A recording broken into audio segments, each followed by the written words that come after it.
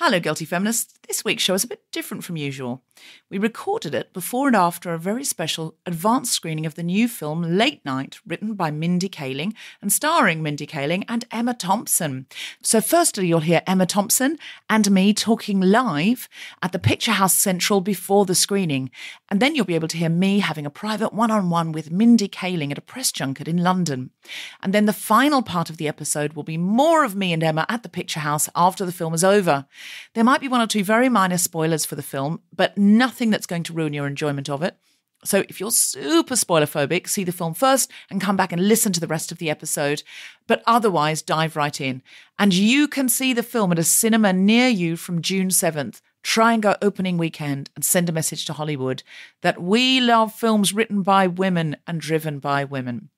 And now, on with this very exciting episode of The Guilty Feminist. I can't wait for you to hear this one.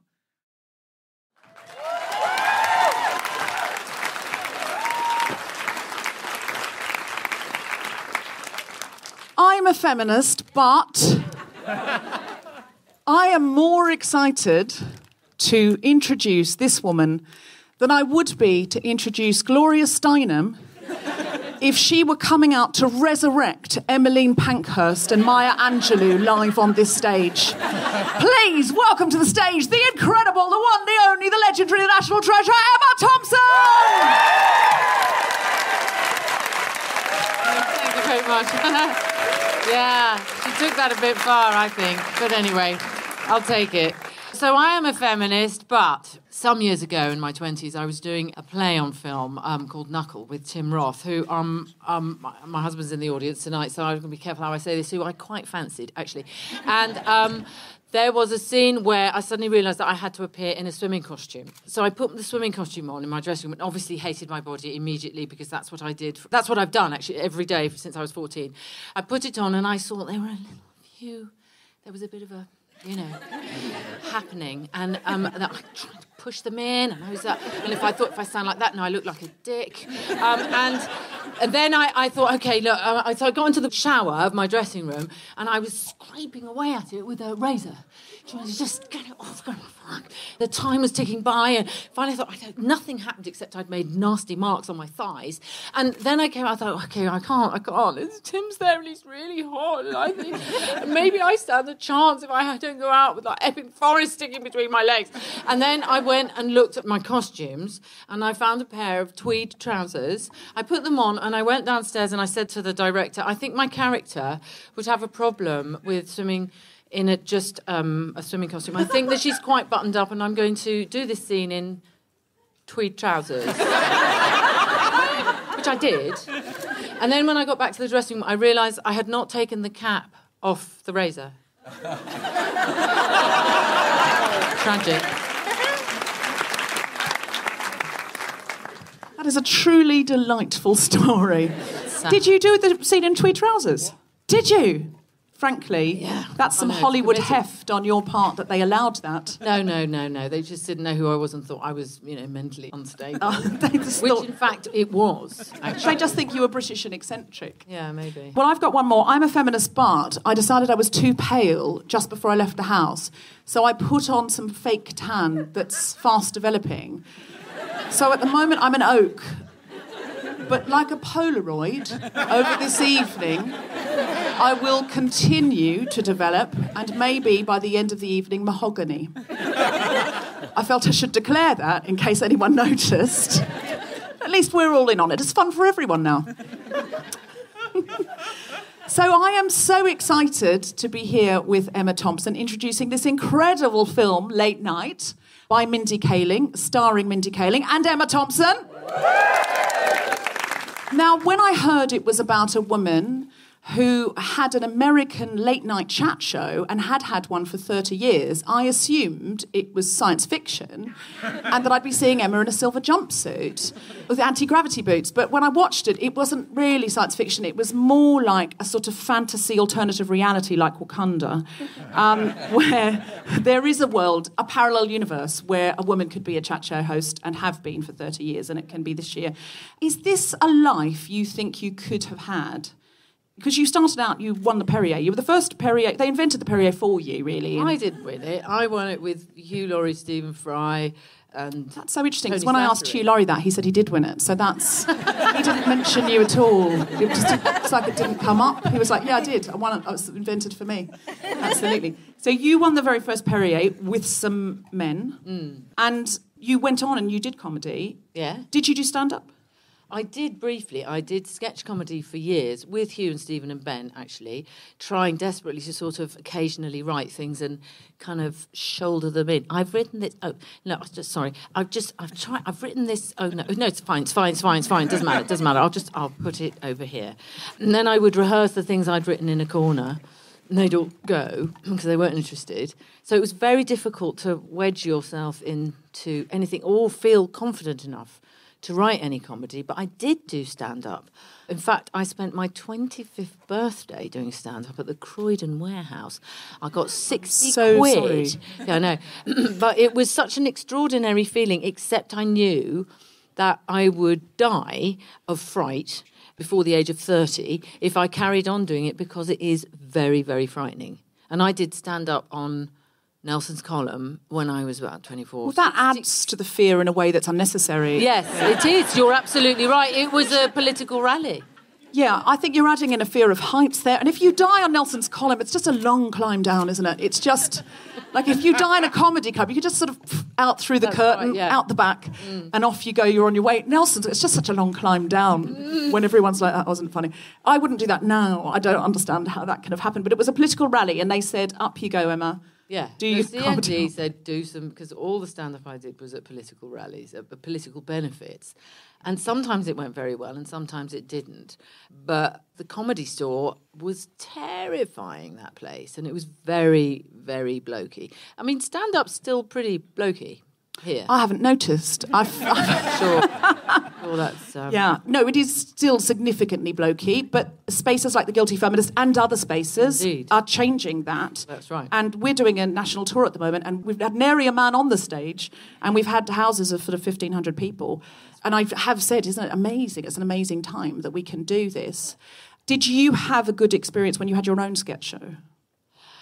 I did a sketch show in Edinburgh on stage, which was pretty good, actually. I mean, it was a bit of a struggle, but it was pretty good. And then I did an hour for Channel 4 where I wrote the script and they accepted it. And then the guy who ran Channel 4 said, I don't understand this. And of course, why would he understand it? He'd never heard a woman talking about funny stuff before.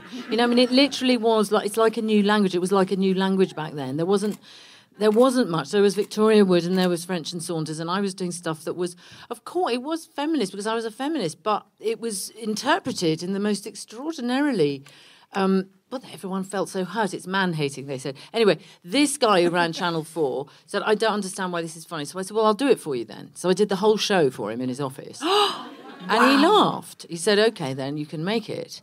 But it was like that then. And then I did a 6 half hours, which were quite out there, and they were very different and new. And the press were kind of extraordinary. Michael Palin came back from one of his long tours, and he read The Independent and The Guardian.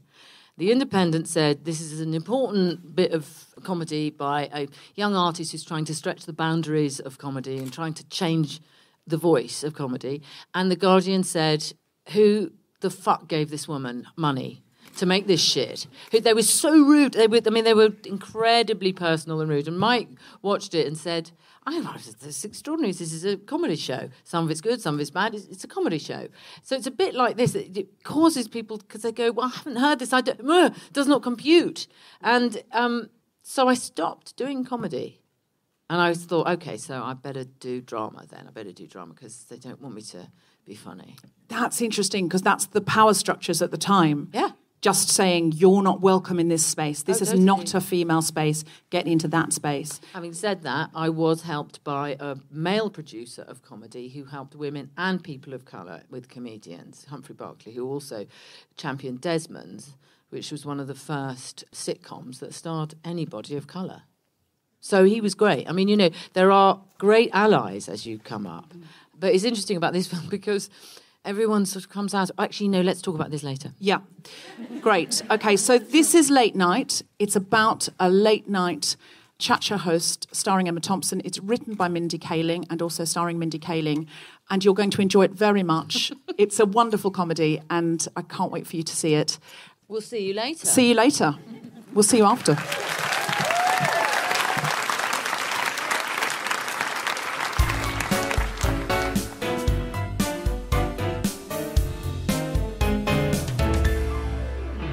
Hello, this is Felicity Ward, sometimes co-host of the Guilty Feminist podcast that you're listening to right now. Hey, I just wanted to tell you I'm in a play at the moment. I'm starring in a play called Kill Climate Deniers.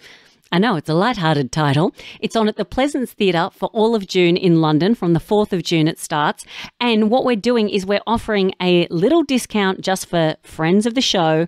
You can type in Creative12 and you can get cheaper tickets for the first week. It's selling really fast anyway. We just want to fill it up. So please go to pleasance.co.uk for those tickets, or you can go to my Instagram page and that will have the link. And it's at Felicity Ward, but you already follow me on Instagram, I'm sure. Anyway, you're great. I'll see you there. Love you. Bye.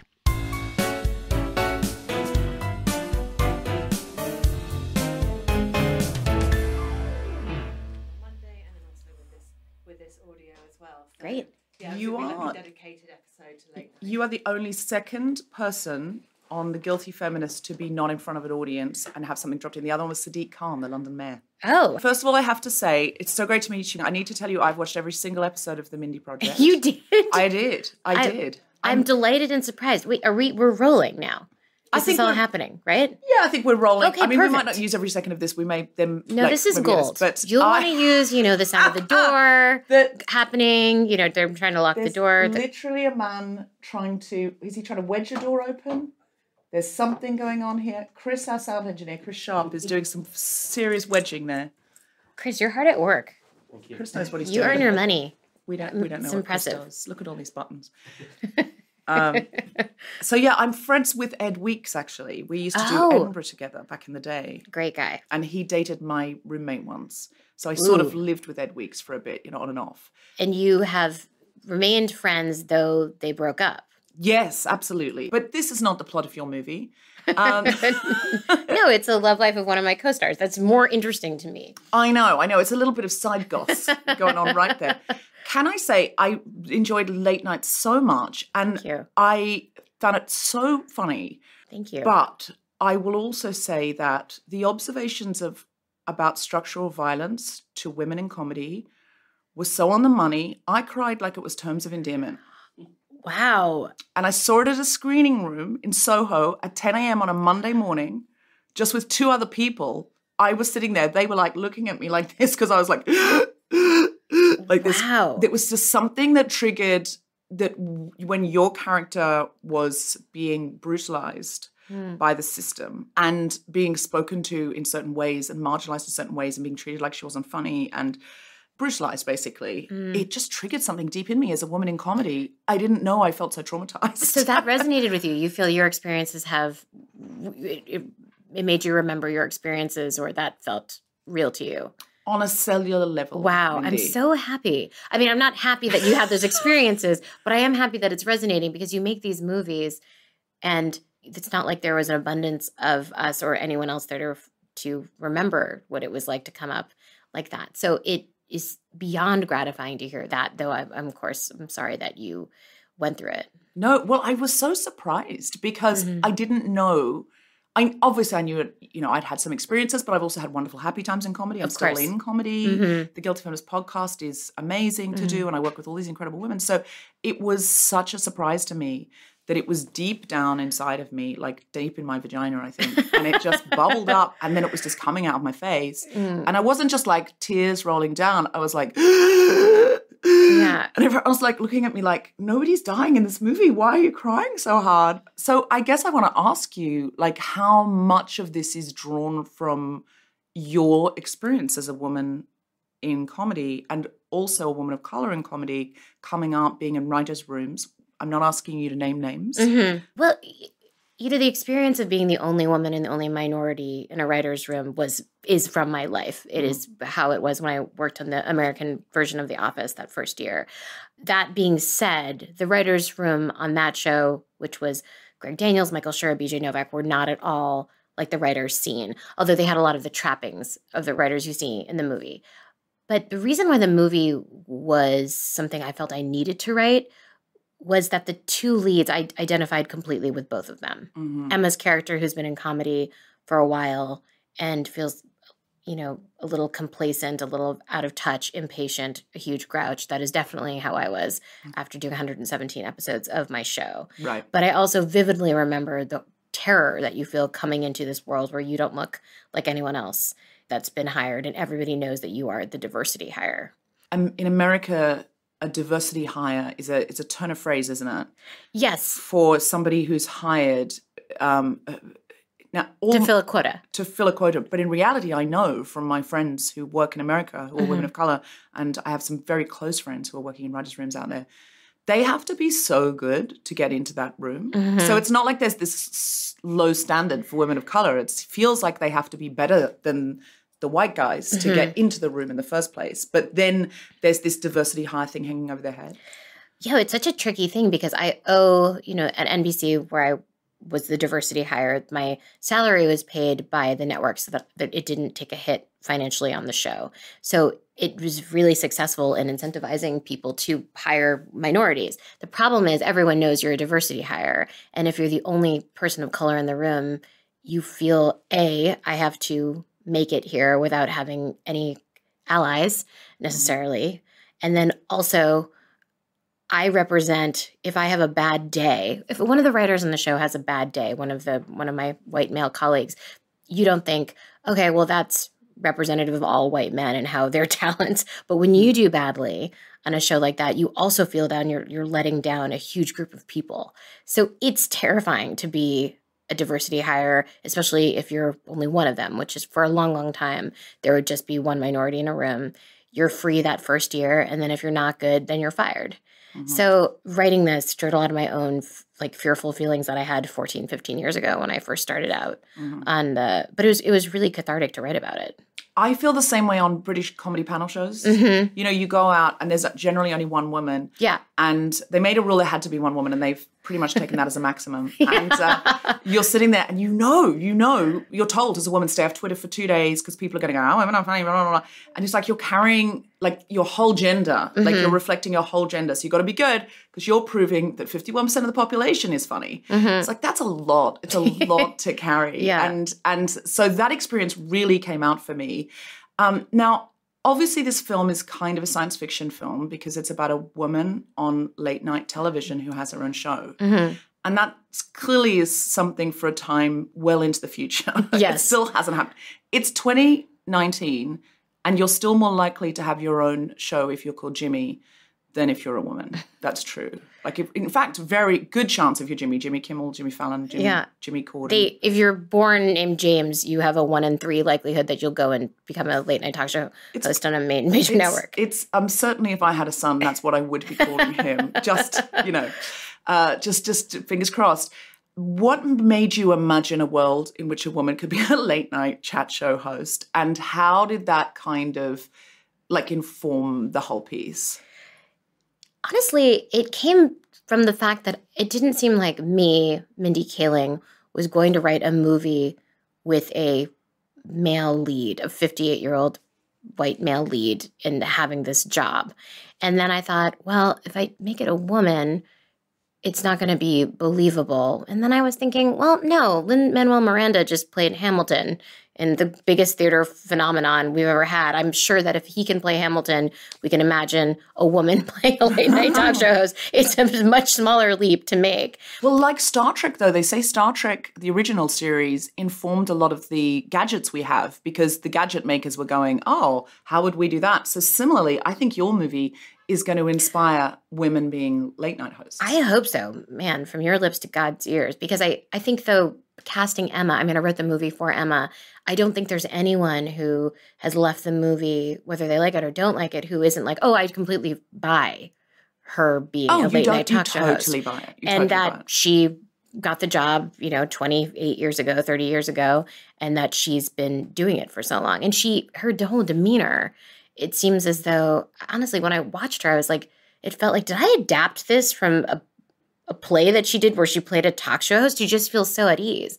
And we shot this movie in 25 days. We didn't have any rehearsal. We had no money. Wow. So she just stepped into this role and just knew who Catherine was and just did it, with almost no direction. You're both so good in it. And, thank you. But she is so plausible as this really hard-bitten. You can see she's been brutalized in her day, and that's built up, and she feels like that's the only way she knows how to be now. Which, again, I recognize. And I think some of the emotion I was feeling when I was watching it was around the way sometimes women treat other women because of the structural bias and absolutely the power structures that be. Completely. Well, I really resonate with Emma's character. Has this very flawed view of my success is enough, that I've done enough for women. If people can see me, I'm the only woman, female late night talk shows. That's enough. I don't have to do anything else. And a lot of people feel that way. And I remember when I started my show, I thought it was so insurmountable, the amount of work and the things that I had against me to become a lead of a sitcom on a major network. I can't do anymore. There's not enough time in the day. And of course, I realized that that's incorrect. It isn't enough unless we're providing opportunities for other women, other people of color as employers. We're not really doing enough. But what's, I think, really fun about the movie is I think both characters, both Emma's character and mine, would identify as feminist. But we're completely different kinds of feminists. Those are the kind of things, intersectional feminism, that is, I find very interesting. They don't really sound very funny, so I haven't talked about it that much in terms of the movie, but it is a lot of what I thought about. Eat that up, Mindy. Good. Our listeners, they're just thinking, she said intersectional feminism. This is the greatest day ever. Okay, good, good. I'm talking to the right person then for my interests. Completely. Are you, please wind up. What? This is so fun, though. I talked about Ed Weeks' love life for like a full third of this. I know. Who cares about Ed? You did not. Can I just quickly ask you, do you have an I'm a Feminist But? So our cold open of our podcast is I'm a Feminist But. So, for example, this is a true one. I'm a feminist, but sometimes I fantasize about famous fictitious misogynist Don Draper, and I truly believe that if I met him, I could make him whole and heal his pain. Do you have anything? Fantastic. Do you have anything that you feel like is a paradox to your feminism? Like, I'm a feminist, but I'm a feminist, but I love the movie Master and Commander: The Far Side of the Ocean. Nice. Which is, for any self-respecting feminist, it is a very strange movie. It is one of my favorite movies. There's no female characters. I don't think there's a single person of color in that movie, and I fucking love it. I don't know what to say. I'm telling you, I'm the same about Chariots of Fire. It's the absolute best. There's nary a woman in it, and it's all just about posh white men running. My movie is about English sailors during pirate times. Russell Crowe and Jennifer Connelly's husband. Yeah. They're all on the high seas. They're all on the high seas. Thinking man thoughts, doing man things, and being violent. Yes. I hear that. And I'm a feminist, but I like that movie. It's one of my favorite. What a delight this has been. Ever. Thank you so much. And thank you for having Emma and for supporting the movie so much. I really appreciate it. I adore her. And she's so not like that character in real life. No, she's not. Yeah. Thank you so much. Thank you very much. Also, Bisha sends her love. Bisha, She I does was about to ask. She does this podcast a lot when she's in the UK, which is never now because of you. I hope. You've made her successful. I want her to stay in LA with everyone of her.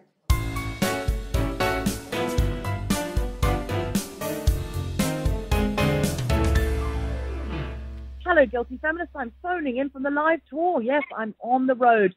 Thank you so much to everybody who's come out. The audiences have been incredible all over the country. It's been such an amazing celebration, and I'm so happy to see so many of you there. And now we have a big announcement. We are playing the Royal Albert Hall on the 7th of July, Sunday afternoon at 3 p.m. Now, we're doing it in an afternoon slot so people can get back to different places around the country, because we know you like to be in bed by 10 o'clock. We know our audience. So get tickets now.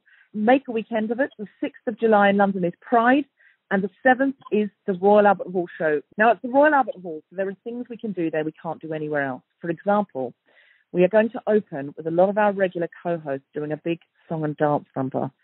We are going to have some guests we've never had on before. We are going to have some extraordinary theatrical pieces we've never been able to do before. We are going to have music. We are going to lift the ceiling of the Royal Albert Hall. If you've been to any of the live shows, it's in the same spirit, but it won't be the same material. you can come again, and it's going to be like a Guilty Feminist annual general meeting. We want as many Guilty Feminists from around the UK and Europe to be there as possible, which is why we're doing it on a Sunday afternoon. Tickets start at £10 because feminism, but if you can afford a £25 or a £35 one, please buy one of those and leave the £10 ones for those who can't afford them. We've said no tickets to be over 49, even the poshest possible seats. It's going to be an absolute extravaganza, and I just can't wait to tell you more about it. So please get tickets now. Do not wait, because they are going very, very fast. Also, next Monday, the 10th of June, we're doing a show at the BFI. It's a podcast recording, and we've got some very special guests. So get in now and get tickets while you can. Saturday, 8th of June, we will be in Belfast. Tickets are very nearly gone, so get in while you can. This Wednesday, the 5th of June, we are doing the Secret Policeman's Tour with Amnesty International. We have an incredible lineup, and I can announce exclusively to you that Rachel Bloom is going to pop in and do a set. So get tickets now. There really aren't many left. You can get tickets for all of these at guiltyfeminist.com. Also, my book is out in paperback and has new interviews with Hannah Gadsby and Phoebe Waller-Bridge. Pick one up today. And finally, an announcement for our American and Canadian listeners. Late Night is coming out there in June, and also twinning my new film, Say My Name, which opens in select theatres around the country. So go and do a double or go out to see Late Night and stream Say My Name at home. It will be available on demand on June 14th, as well as available in select cinemas. You can pre-buy on Amazon and iTunes now, so get in and beat the rush. If you haven't seen the trailer, it's up on YouTube. It's a fabulous romantic comedy about a one-night stand gone wrong, and the film has been a festival darling. It's already got 4 Best Picture awards. Hurrah! So check it out using hashtag #SayMyNameMovie or go to electricentertainment.com/say-my-name for all the details. And finally, on the 4th of June at noon in Trafalgar Square, there is going to be a protest for Trump visiting London, and I will be speaking at that rally. So please come along and support. If you want to find out where the Guilty Feminists will be, check out our socials. And now, back to the podcast.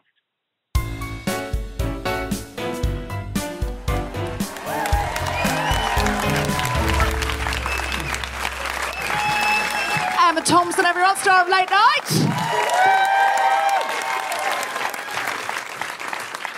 I really, really love this film. I loved it more the second time, and I cried in more appropriate places, which was good. And I love that you've managed to humanise this character who could have been a bit of a 2D monster, and she's not. You can kind of see in her that she herself has been brutalised and has found it hard coming up and has got to that point, which I think a lot of women of this generation in various industries feel like no one helped me. And there's only one spot at the top for a woman. And if you start helping other women, first of all, they'll be suspicious of you because you're letting women in. And that's what they thought about you when you got in. And secondly, no one helped you and you can't go helping people. But you see that sort of start to crack in her relationship with Molly, who's Mindy's character. When you watch it, what kind of responses do you have, having made it? Okay, like it or not, for men, the road to any job, but particularly in comedy, is like a motorway. You know, there's an awful lot of lanes, and there's lots of different kinds of vehicles, and there's bikes. There's lots of people in the motor, and they're all going in various directions, and there's loads and loads of very good, well signposted places to go, and lots of roads, and there's just tons of choice. And for women, there's a kind of mountain pass, a sort of gully, which is strewn with boulders and with lots of kind of false exits. And if you don't have someone there to say, actually, don't go down there because there's a cliff edge and you're just going to have to turn around and come back and carry on. Actually, if we all just got together, we could shift this boulder slightly over and it will just widen this bit, which will make it clear that that's the way you're supposed to go. That's what it's like for women everywhere, in every walk of life, every job. And comedy's a particularly hard number because, quite honestly, men don't know how or why women are funny because they often don't hear women being funny. And, of course, since I was a girl, people have been saying, well, of course, there was the old joke, you know, how many feminists does it take to change a light bulb? That's not funny. That was the gag. But of course, if women didn't have a sense of humour, we wouldn't have survived. If we didn't have a sense of humour, we would all be dead. We would not have survived being female. That's the point. That's why we have a sense of humour and are very funny, because we needed it to survive. So that, I think, is vital to remember. We have a little gully place, and we don't know quite where. We need help. We need assistance. We need mentors. We need older women to say, it's very important that Catherine makes that step, that she changes. And that's what I think is so clever about Mindy's writing. Yes, she doesn't change her character, but you feel her come into the 21st century and enjoy it and relax and think, can I show vulnerability? Can I be collegiate with women? Can I be in a place where it's not all just white men and I'm the only one? And can that be a relief rather than something to be feared? Well, yeah, because she actually says, look, hell, I've been using even the same cadences as these guys. And I remember, that little piece of me doing stand-up was me doing stand-up when I was 23. In like the big Victoria. Do you remember the big Victoria Wood shirts and jackets and everything? And all my stand-up was about sexually transmitted diseases. I can't think why. Okay, I'll tell you. It's because an Australian boyfriend gave me herpes, and I was completely obsessed with herpes, which was around the same time as Margaret Thatcher was in power, and they were kind of similar. Fantastically difficult to get rid of, and very unhealthy. So that was my stuff, and I would go up to men in the audience. I would say, I'm going to do it now. I'm going to say, so how is your sexual hygiene? Because herpes, of course, is to do with sexual hygiene. And I would go up to them quite close and say, do you wash it properly? Like, really properly? He's nodding. But, really, do you rootle around with a cotton bud? Do you really get underneath and, work into it? As a young person there. And then blokes would just there would be women next to them going, oh, don't do, he does. I go, don't speak for him. Don't answer for him. There's no need. He can speak for himself. So that was my method, it was to terrorise the men in the audience about their sexual hygiene methods. And sometimes it went down quite well. And then I had a good gag about thrush.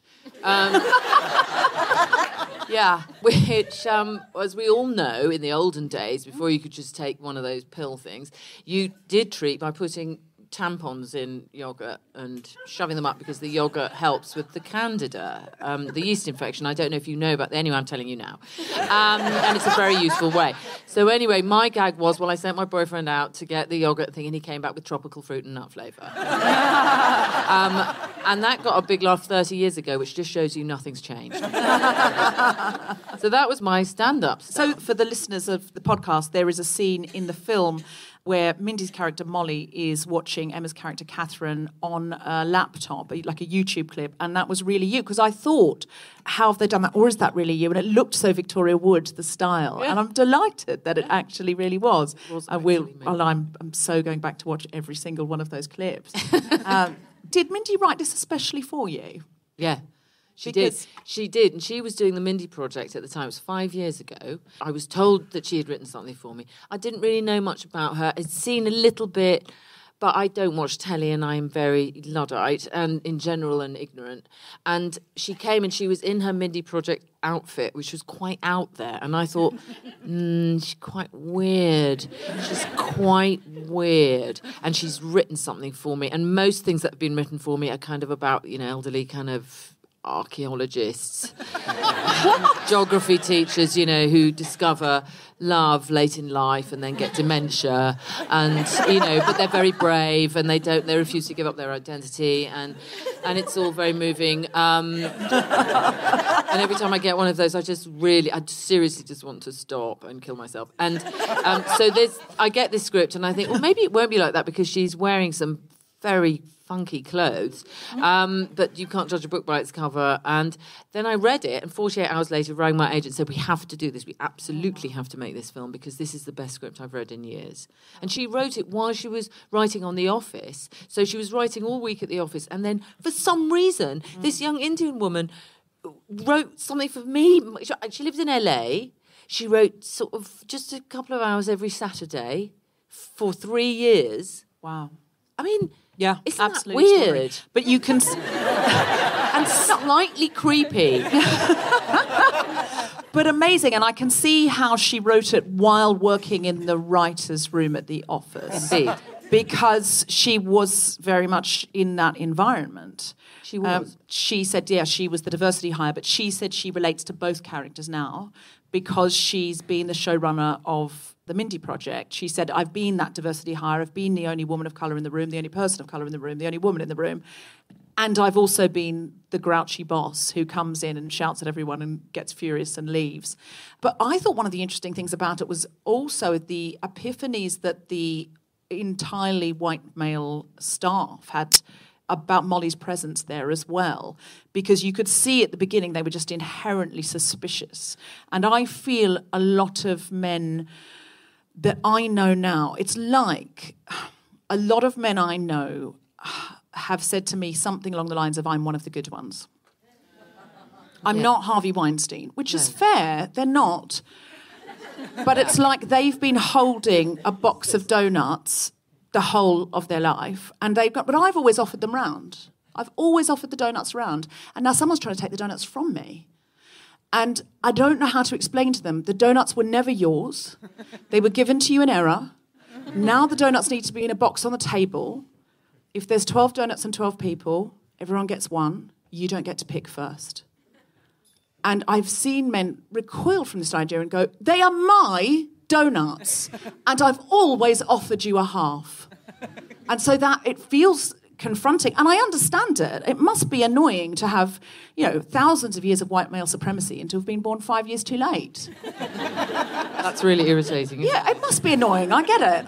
It's just like, what the fuck? Like, decades of my life have gone by, and the only people represented looked like that. And I think it's interesting to see how much Mindy allowed them to change as well, and to find joy in diversity. And I don't mean token diversity, joy in working with Molly, joy in seeing things differently. And there's one point where your character says something along the lines of, I want you to work with her because I don't want everyone to think the same. Everyone else in this room thinks the same. Mm-hmm. And that was a really incredible moment, I think, in the film, because that's very rarely said. It's mostly we need diversity because of representation. Mm. But actually, sometimes it's about diversity of thought. Oh, God, yeah. Yes, absolutely. I mean, we are a sort of foreign language, aren't we, in many ways? And I've always had this. I used to have rows all the time with Ben Elton about comedy, whom I love and think is very funny. And he would argue about punchlines. And I would argue that comedy, for me, wasn't about punchlines. Okay, so my mum used to work in rehearsal rooms, and she used to say whenever a man started to tell a joke, she had a sinking feeling in her heart, because even if it wasn't funny, she was going to have to laugh. And as it started, oh, here's a good one. And you think, oh, God almighty, fucking hell, how long's it going to go? And then I'm going to have to... that particular form of humour, I think, is very masculine, because it is starting something and it builds to a punchline, which is like the ejaculation. And that female comedy is much more circular, and there's sort of nice moments in lots of different places, but it never quite comes to an end. And when it does, you feel really satisfied. So I think there is actually seriously a connection between us, the way in which our sexuality and our orgasmic function works, and the way in which we laugh. Because as you know, laughing, proper laughing, when you really, really can't stop and the tears are squeezing out from the corner of your eyes, is better than sex. I think it is. Well, no, they didn't know whether to laugh at that. Isn't that interesting? And I think that's because we don't ever want to admit that anything is better than sex, because that makes us uncool and somehow think, I can admit that now because I'm 60. I mean, obviously not with my husband in the room. So actually, really hard, laughing very, very hard is not better than sex with my husband. I just want to make that absolutely clear. But better than sex with all other people. Yes, to be very... all other people. All other absolutely. Yeah. Oh, and to that point, my character has an affair with a younger man, and I am a feminist, but if a man like him, offered any kind of interest in things, my reaction would not be like a 60-year-old man, which is, oh, just get washed and come to my room, my reaction would be, oh, no, darling, no, that's not appropriate. I'm not in any condition. No, you don't want, no, please, oh, no, God, I can't even, and then I start to think about it and become truly embarrassed and appalled. Now, that's not natural, is it? Surely I should be allowed to be pleased. I really should be allowed to be pleased. I don't, because I've been completely brainwashed. I think that's the structures around us. I'm a feminist, but John Lithgow, you still would. Wouldn't you? He is lovely. But I thought what was interesting about this is John Lithgow had the woman's part, because the woman's part is normally the wife. She only appears to be a bit sad and a bit distant, play a sonata, and then be publicly humiliated and say, oh, it's all right, darling, I still love you, really. And that's all she gets to do. And this is the second film I've seen you. I saw you in one with Stanley Tucci, where it's very similarly, he just had to loll around in the background looking very miserable about your big career and then go, oh, I love you so much from a distance.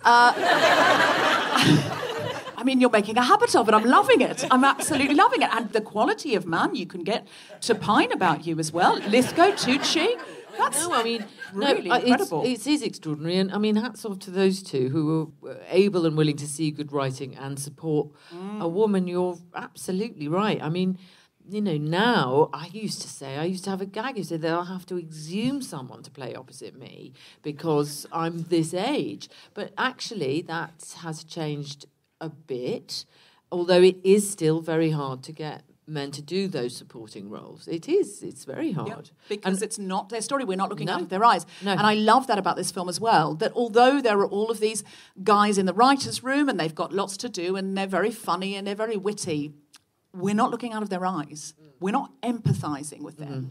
We don't really care what happens when they get fired. They just go off and we don't see them again, which is normally what happens to women. Traditionally our role. Yeah, traditionally our role. Or we see, you know, somebody in the writer's room a bit marginalised or whatever, or we see how they react to Molly or how they react to Catherine, and then that's it. We don't follow them home. We don't follow home the man you have a plot line with. If you've seen the film, you'll know what I mean. Who we would normally follow home, and we don't see him again. He just gets written out because he's not really relevant anymore. We are looking at this through your eyes. We're looking at it through Molly's eyes. We're somewhat looking at it through your husband's eyes, which is appropriate in this situation because there are emotions there.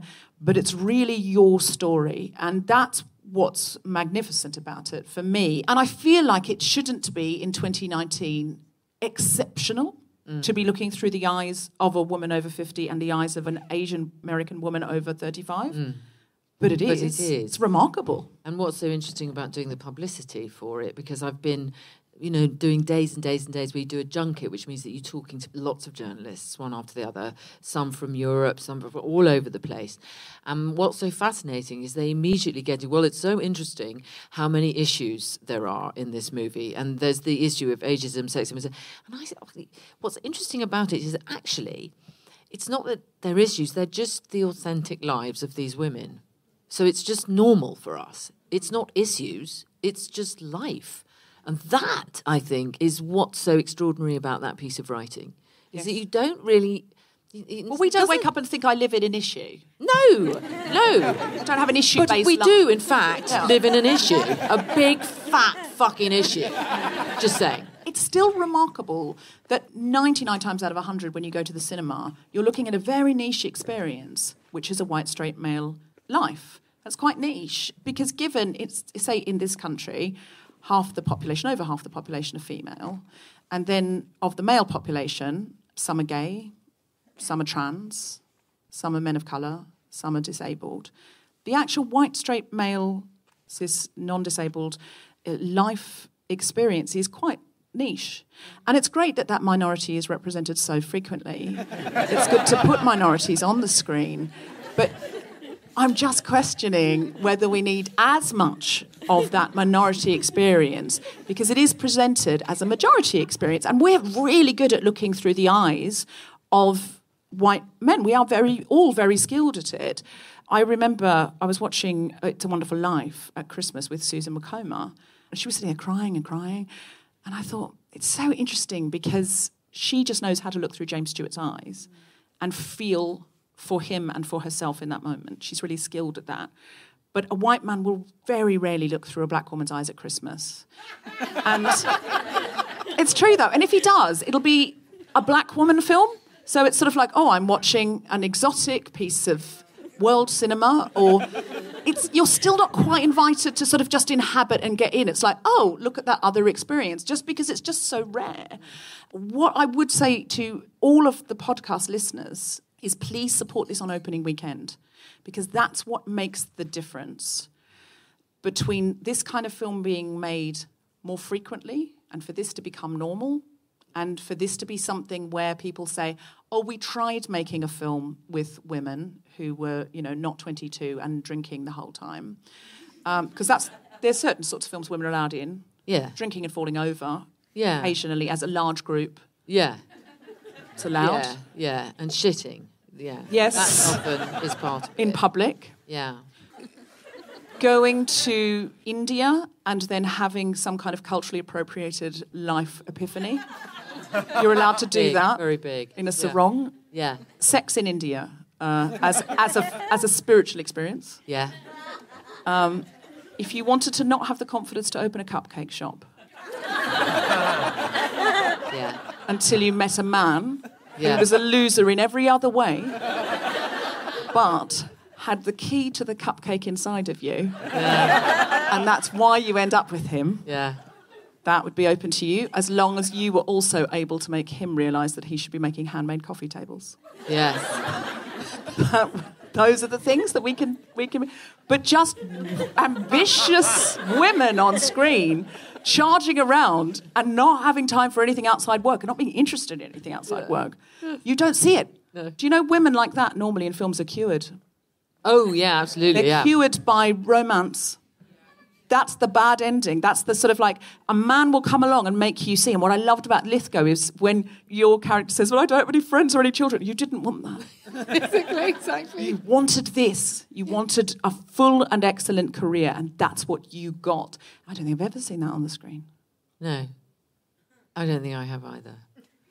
And especially in this form, which is a kind of straight-up comedy. It's a comedy. It's not designed to be an art house movie. I mean, it actually was going to be a studio picture, which is unusual because it's such a great script, and because Mindy has this form, it was going to be made by Fox 2000, and we had to postpone because we had disease in my family, and then we had to postpone again because Mindy got pregnant, and inconvenient life things happened of that nature. And in the end, we shot it last year in New York in 25 days for about $17. And it was one of those passionate, because we so wanted to make it, and everyone wanted to make it. Nobody was being paid, but everyone was there on set 16 hours a day for 25 days because they wanted to create this thing that we've never seen. And I know it's, why have we never seen it? It's so sad, isn't it? But it's great that it's there. And when people say, well, now we'll have late night talk show, maybe we will, because when you imagine something like that, Mindy's imagined her. Yes. And so like in Star Trek, informed a lot of the technology we have now. Indeed. It did. Because people inventing things were watching Star Trek and going, oh, well, how would you make that? Similarly, it's possible that some television executives in America will watch this and go, do you know what, we could make this a reality. We could actually make this a reality. If they offered you... and they'd look like that. And their eyeballs would be swirling around in their heads. And yes. If they offered you a chat show, would you take it? Certainly not. It's gruelling and relentless work. It's gruelling and relentless. Plus, it's late at night, which is just doesn't... I mean, I'm in bed by about 10. Oh, no, you can't do it. No, I couldn't do it. Well, you could shoot it in the afternoon. They could screen it in the evening, though. That could be good. True. But now, this is off the record if you want it to be, just to stay in this cone of silence. Doesn't have to be on the podcast. You just did an episode of SNL. I did. Yes.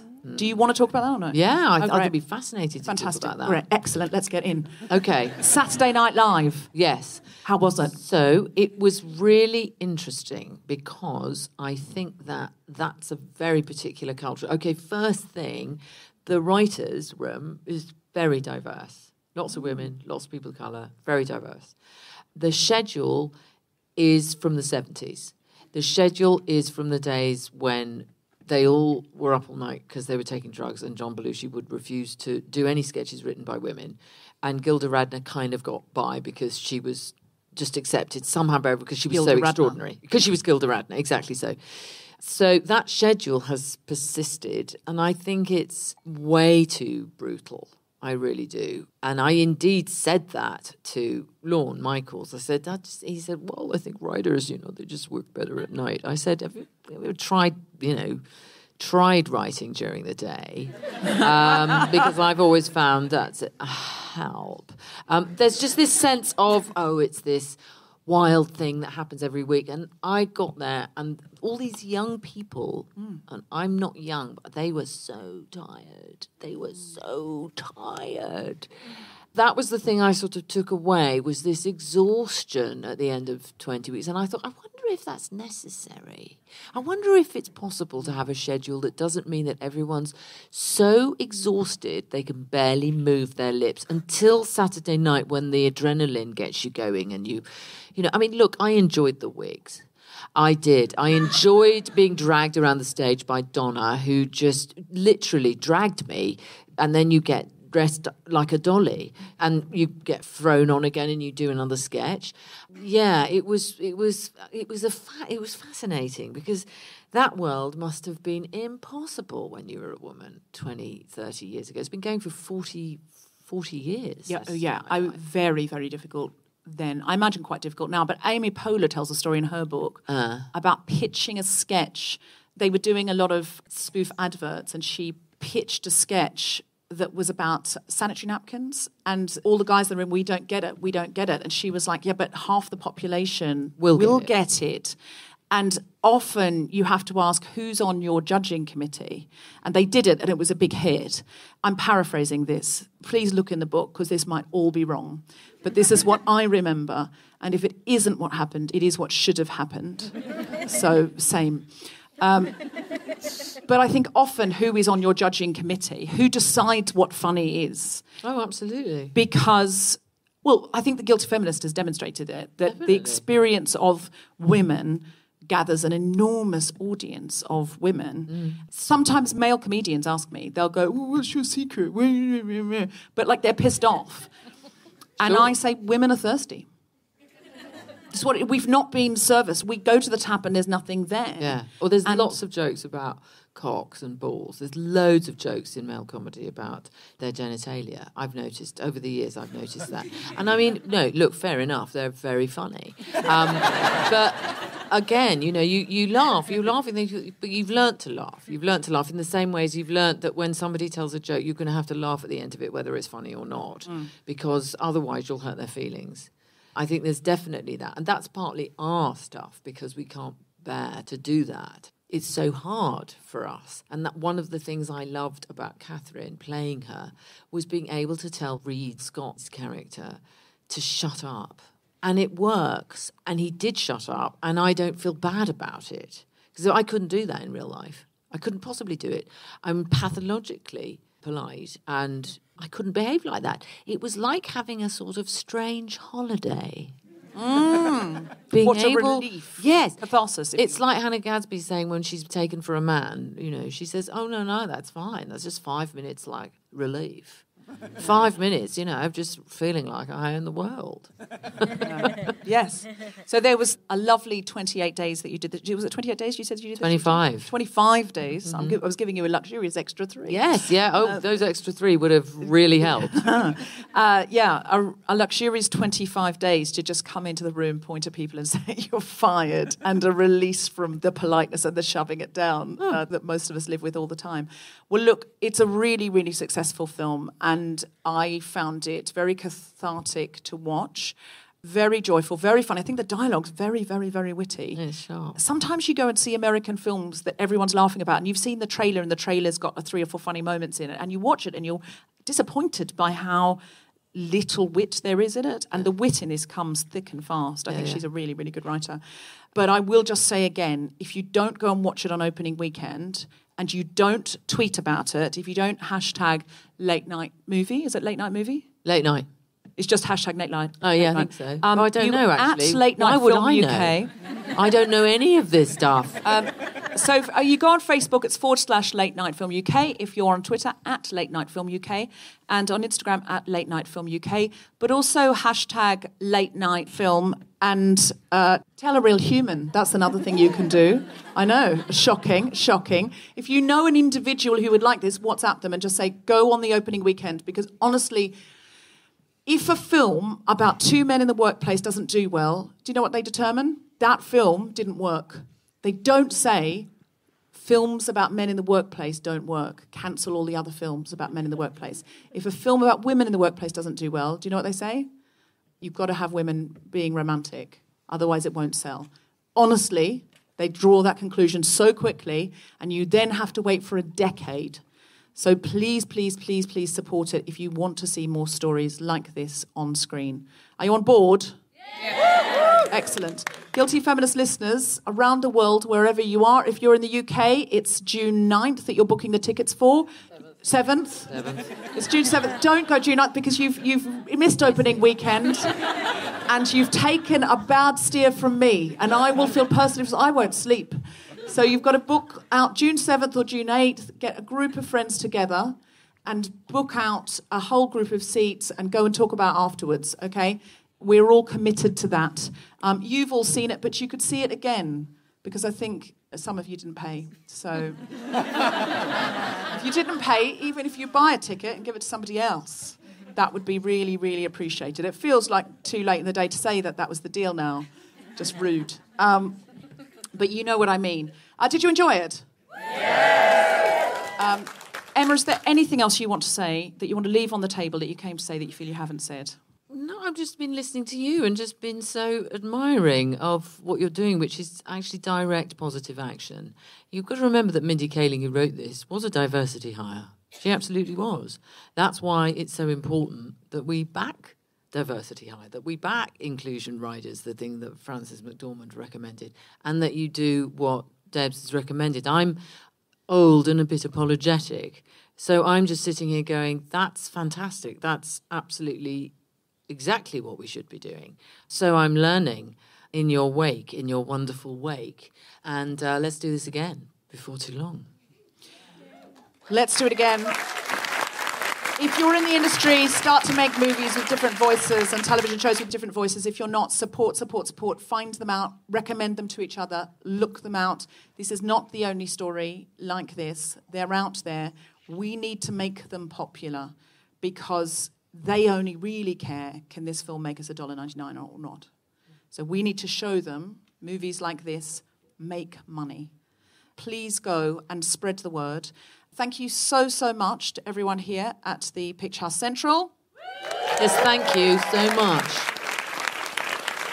And thank you, a huge, huge thank you to the wonderful Emma Thompson. And Late Night and all who sail in her. You've been an absolutely wonderful audience. Let's go and get smashed. We've been The Guilty Feminist. I've been Deborah Frances-White. Thank you so much. Good night.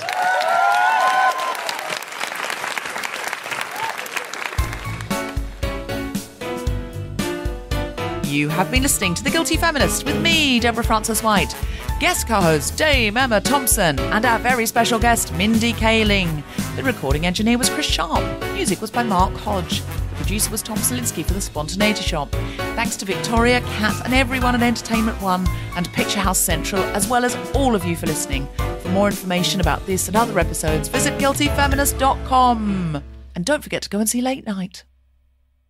Hello, Guilty Feminists. Hello, I'm Margaret K. Bond-Smith. I'm Jessica Foster-Q. You know us off this podcast you're in the middle of listening to. Yay! We are here because we want to tell you about a play that we're both in called Brexit. Don't be put off by the name. No, it's nothing like the real Brexit. No, it's actually really good. It knows what it is. It lasts an hour and 15 minutes. Rather than a lifetime. Lifetime essentially. Of hell. It's very sort of clever and funny, and it's quite feminist, isn't it? In the sense that we're We're High very status, high status women in it. Neither of us are in bikinis. At No, any point. I've been allowed a suit for it, and Yes. a long time ago. Trouser suit. Yeah, same you as want one as me, well. yeah. So There are no skirts yeah, in this. it's more guilty than feminists to say feel quite sexy in a trouser suit.